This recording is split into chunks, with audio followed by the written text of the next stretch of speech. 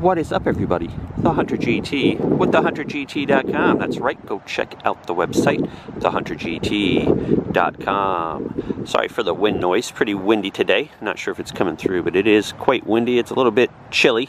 My spine's compressing and releasing quite rapidly. Got some spasms going on, so I'm underdressed. I saw the weather forecast and the sun's out. It's supposed to be pretty warm today, but the morning still has the nighttime bite to it right now, so to speak. So here we are back out at the old park. You're thinking to yourself, what, more amphibio videos, right? No, I'm going to be shoving those down your throat. The review's coming up, plenty of hunt videos coming up, plenty of settings and how to use videos after that, some hidden quirks, stuff like that. So, but today I grabbed the G2 Plus from Technetics off the wall with that big old 13-inch coil from MGC Laboratory, the Magic 13-inch coil. God, I love the name of these coils. The Magic 13 for the Fisher F11, F22, F44. Fits all the Greek series from Technetics, the Alpha, Delta, Gamma, Omega with the screw-in coil, and of course it fits the F19, the G2 Plus, the Eurotech Pro, a whole slew of 7.7 and 19 kilohertz machines. So fantastic coil, lightweight, it is deep, it really adds some depth to the G2 Plus. I love this coil right here.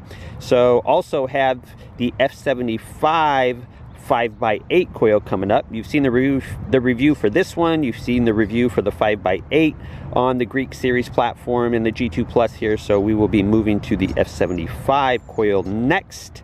And not next, I have some amphibio stuff that I'll squeeze in there as well, but keep an eye out for that. I got tons of videos coming up with these magic coils, with the amphibio, with the gold prospecting. It's all coming. That's like the big trifecta I'm going to be running here coming up. These magic coils, that amphibio, and then some gold prospecting videos.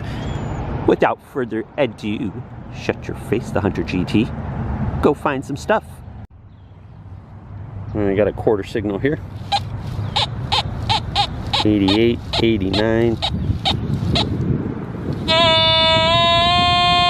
About 4 inches. God, that speaker's loud. It's crazy. All right, let's find out. And sure enough, a States quarter, a modern one. It's pretty toasty too. The backside there is really pitted, man. I noticed the soil, whatever side's facing down, usually looks all right. The backside's usually just crazy toasted from whatever fertilizer they're using. It's just soaking down, sitting on top and bubbling away.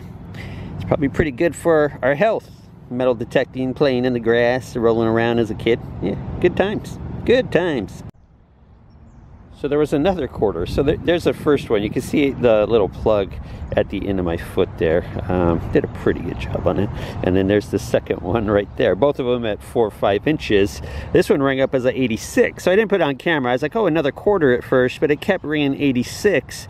And a quarter is usually 88, 89. So I was like, nah, that's a pop top or a crown cap or something. I'm gonna dig it anyways. It might be a quarter right next to it, but it was a couple IDs low. Why? Look at that lawnmower strike. Cut it, you know what, about a fourth of it off there on the side. So yeah, lawnmower strike, and it brought the ID down because it's either the flat edge or there's just not as much metal content for the detector to pick up. So kind of neat. I didn't record it because I didn't think it was a quarter actually, but it surprised me. It's not spendable. I don't think the Coinstar will take it or a retailer will take it or whatever, but there it is.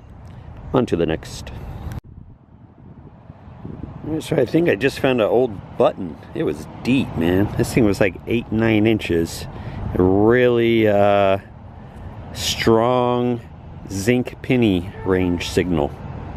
It's heavy too, so it's rounded on one side, flat on the bottom. It's got some green color to it here and there, like some green and some rust going on. So I think it's a myriad of metals. Looks like it might have a shank spot right there on the back. So yeah, I think it was like a large button.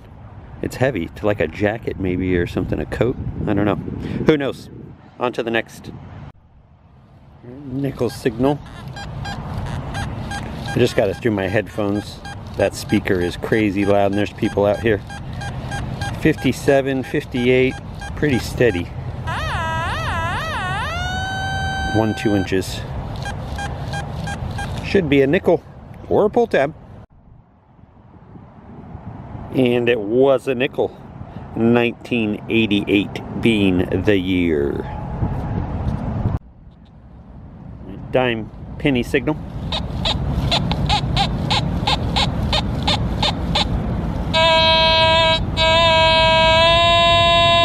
Inches. Strong 83. No waver at all. Yep. Clad dime. Just like it said. Just like it said. Right. Another nickel signal. 59. Pretty hard. 60 every once in a while.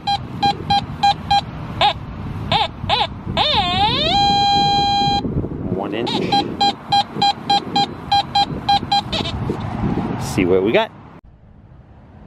Well, this is why I dig shallow little 1-2 inch targets here at this park. 1918 Buffalo nickel. Well, there it is. You can see the date, bottom left. It might be a 6. There's some flaking right next to it there that you can see. So it's either 1916 or 1918, but either way, over 100 years old. There is the Buffalo on the back, 5 cents on bottom. You can see United States. I'll go rinse it off when I get home, get rid of the dirt. It has some bubbling on it, not the greatest of shape, but most of them are not for being 100 years in the ground, even only an inch or two down. Good stuff. Pretty thrilled with that. Let's go find some more nickels. G2 Plus, man, you love nickels, baby. Alright, got another shallow nickel signal. Now I know what you guys think. Big 13-inch coil. Geez, Hunter, you should be digging these foot-deep targets or whatever. Well, not at this park. So, yeah, there are deep, super deep targets at this park, but as you just saw with that Buffalo, with that last 5-6 silver dimes I found here, all of them 1-2 inches for the most part. So I look at this coil also as a huge coverage bonus, not just for depth, but for coverage. I can cover twice as much area compared, you know, to a coil half the size or whatever. So 59, 60, pretty tight. 2 inches, pull tab or nickel. Let's find out. Well, they can't all be Buffalo nickels at 1 inch, can they? No, they sure can't. Pull tab. Pull tab. That's right, got another nickel off camera. Just dug this one. 1969. 1960. 1969. I can't tell if that's a 0 or a 9. You can see it better with the camera. What is it, a 69 or a 60? I can't tell. It looks like a 9, so older nickel. I'll take it. I will take it. Penny dime.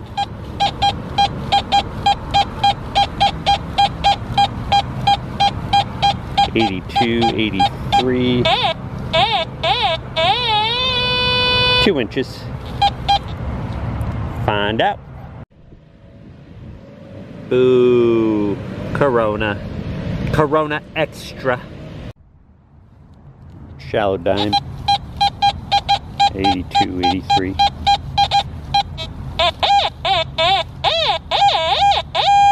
One inch.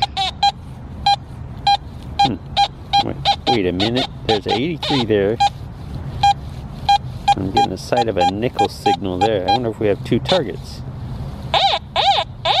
Something's pinpointing there.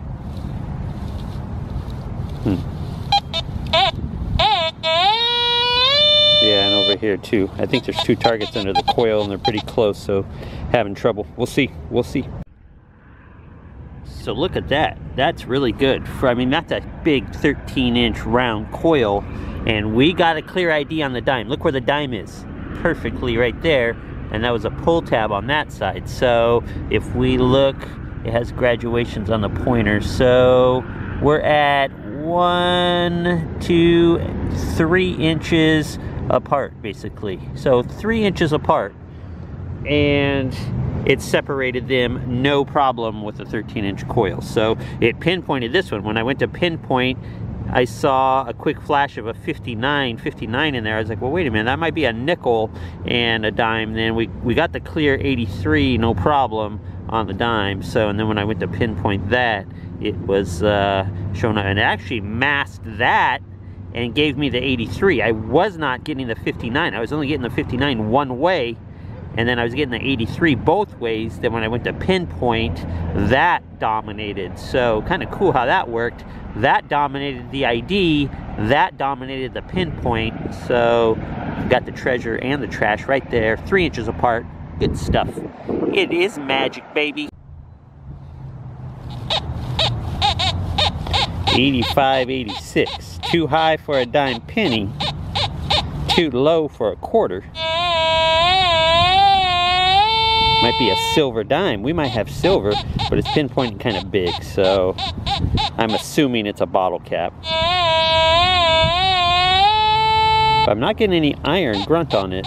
I have iron audio on at 13, so I'm getting, you can get that low grunt on it, but I'm not getting any. We'll see. We'll see. Fingers crossed.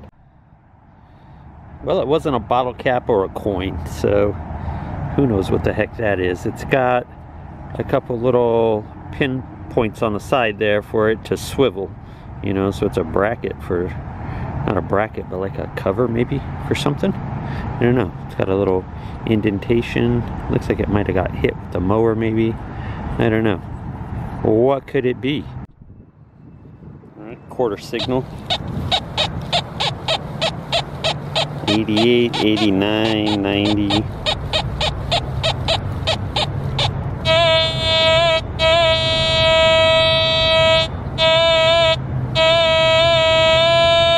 About 4 inches. We'll see. Trash or treasure. Well, that'll fool you. Into my last video with the Amphibio, I showed a flat washer. I said that'll fool you every time. Well, so will these CR 2032 thingamaboppers. Just dug another 58 solid, and it came up to be a 1982 clad nickel. Man, this thing's nickel hungry. It just eats them alive, the G2 Plus, man. It loves nickels. This magic coil. Lovely coil. All right, another shallow 58.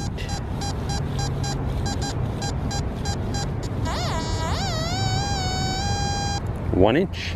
Well, let's find out. Yep, right there. About 2 inches down, actually.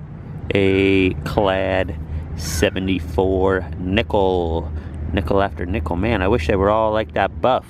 But what you gonna do? I'll take nickels all day. Means you're digging gold range. It means you might get a V. You might get a buff, especially at this old park. You never know.